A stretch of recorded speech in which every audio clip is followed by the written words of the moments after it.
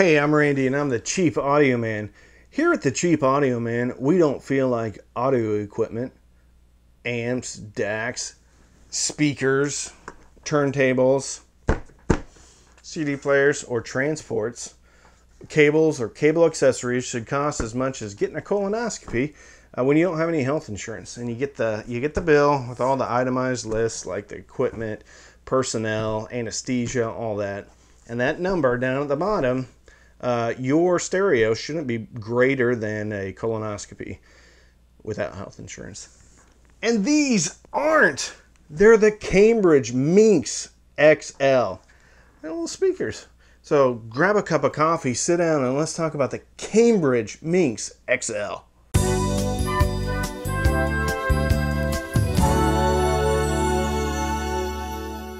Today's sponsor is Crazy Larry's cable riser adhesive. Hold on, I got too much of it. All right, I'm going to show you how to do it. All right, so you get some cable riser adhesive, and then you build it up into kind of a little tent, and then you stick it on the ground, and then you put your cables on it, because we all know how difficult it is when some vermin get in the house and mess up your cable risers. That's why you can basically get a whole roll of it and then replace your cable risers so that vermin don't get into the signal, the RF signal. Okay? It's $800 for a roll of it, but it's really worth it because it makes it sound so much better. All right. Cambridge Minx XL. A little bookshelf speaker. All right, let's talk about it. First, it's kind of pretty. Actually, it's not kind of, it's real pretty. The finish is glossy, kind of like a piano gloss. Okay, it comes in white and black. Little 5 1/4 inch woofer, 1 inch soft dome tweeter. Spec'd at 50 hertz up to 22 kilohertz or 22K. All right, 8 ohms, 89 dB. All right, yeah, it looks good. It's got a rear port. Got some nice binding post on that. The woofer is a doped paper woofer, okay? It's got a nice waveguide. The surround is kind of a rubbery material. They're sitting on top of the T15 speaker stands if anybody's interested. Okay. They look good. They look good. They're little too, all right? They are, let's see, 9 by 6 by 9.5. Those are close. So they're very small speakers, perfect for desktop. Okay. Let's talk about soundstage and imaging.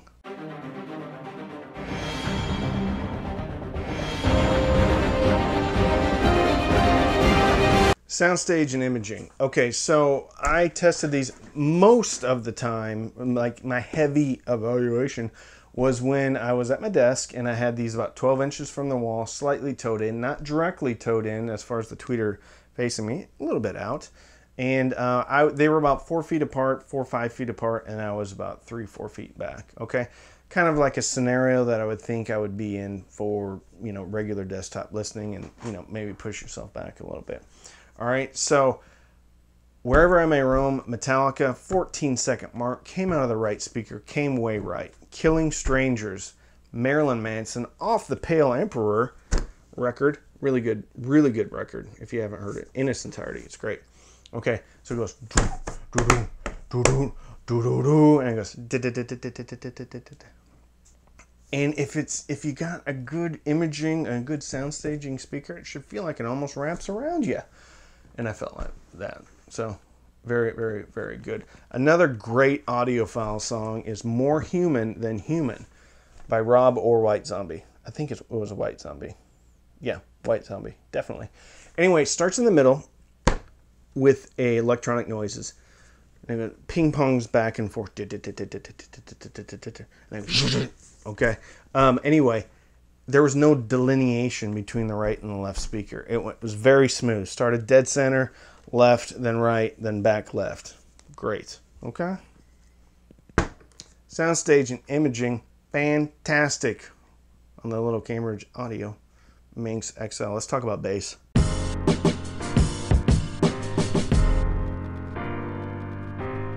All right, bass I felt on these was neutral with a very good, smooth roll-off. Highway to Hell by AC/DC. The bass drum at the beginning of that, really throughout the entirety of the song, should be real tight. It shouldn't sound thick or boosted or anything. And it was very tight, if leaning towards a little bit rich, okay? Intergalactic by Beastie Boys is the song that I use to determine how smooth a roll-off a speaker has. If your speaker gives the impression of just how deep that song goes, and the only way you really know how deep that song goes is if you're listening to that song with a subwoofer on, and that subwoofer digs pretty deep. And then you turn the subwoofer off, you listen to your bookshelves or your speakers, and you kind of like feel, okay, how deep is this going, or what's the impression of the bass? All right, for their size and their woofer size, they had a great roll-off. Bass presence, I used Killing Strangers by Marilyn Manson, and I've heard like beefier, more boosted bass, but generally with a speaker that has really good roll-off, generally you can't kind of have both, because you can't have boosted bass, because when you boost the bass with port length or enclosure size or enclosure design, generally the roll-off is much steeper. For their size, for their enclosure size, I think they do a great job with bass. They're not bass cannons. They're not going to drop bombs on you, but for what they are, their bass is excellent. Very neutral, tonality, pretty good. The upright bass in So What, Miles Davis, Kind of Blue record, good detail, good tone, good texture. Okay, for the price, $180, by the way, on sale, and they've been as high as like $299. Okay, usually they're around $230, but they're on sale for $189. Okay, so let's talk about mid-range.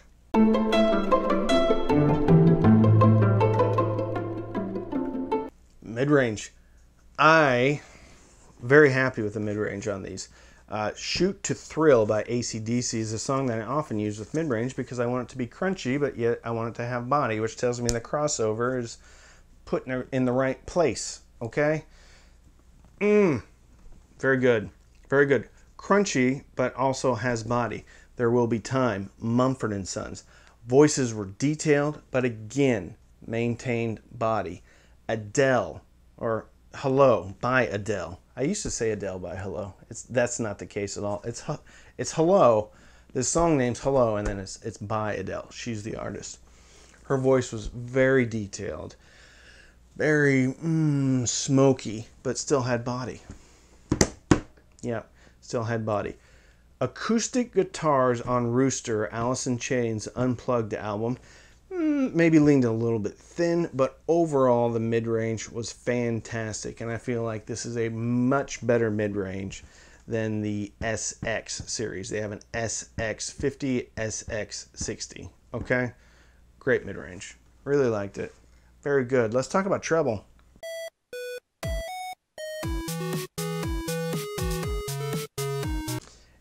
Here's the story on this speaker. It's the treble, okay? And it's the treble clarity, and it's the treble presence, because the SX series, and to be fair, I didn't hear the SX50. I tested the SX60.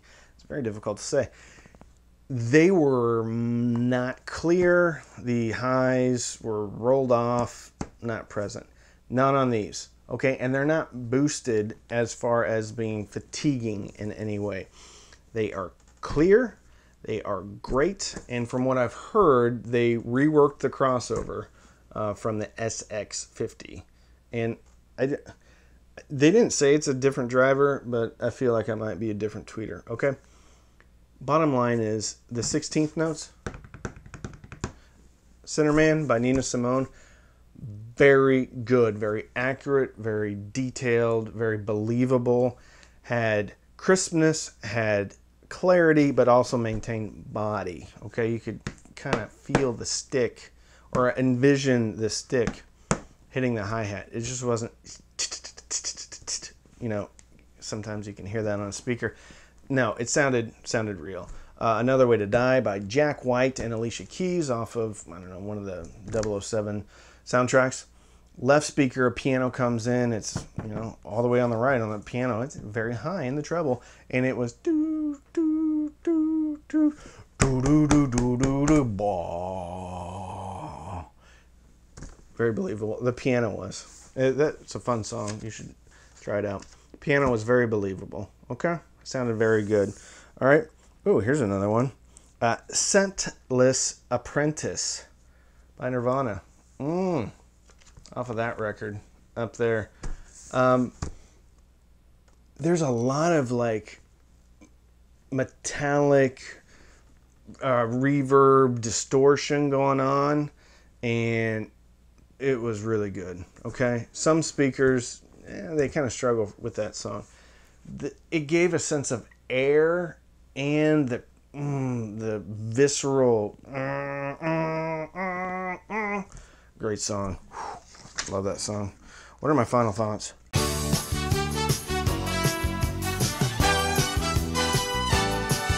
Final thoughts are, this is a significant improvement over the SX series as far as neutrality.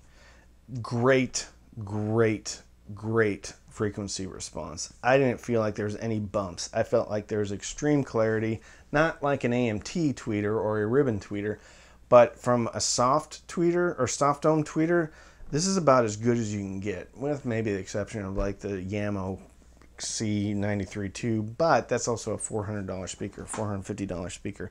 Okay. The price on this speaker is currently $179.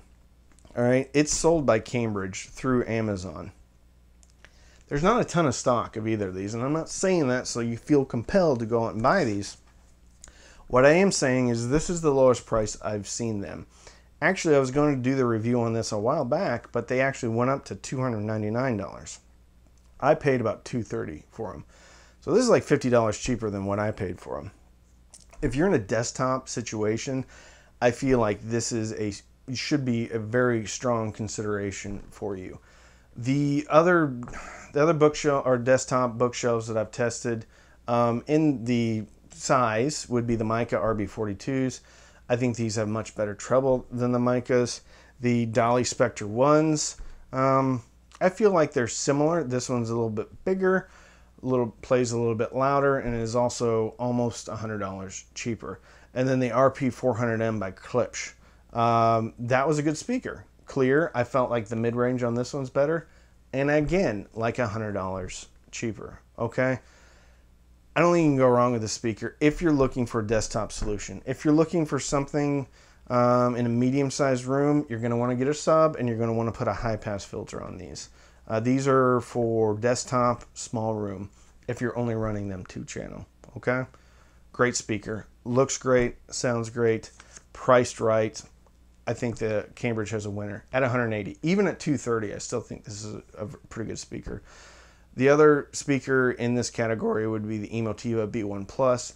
That's a great speaker. A little bit different sound signature though. B1 Plus, extreme detail and clarity, scooped out mids, great bass punch. Okay, so a bit of a U-shaped curve on the Emotiva B1 Plus. I feel like this one's pretty flat. All right. If you want to support the channel, you can by subscribing and liking the video if you like it. I also have a Patreon, patreon.com/cheapaudioman. Every Sunday night, we have Zooms. We had one last night. It was a lot of fun. Okay?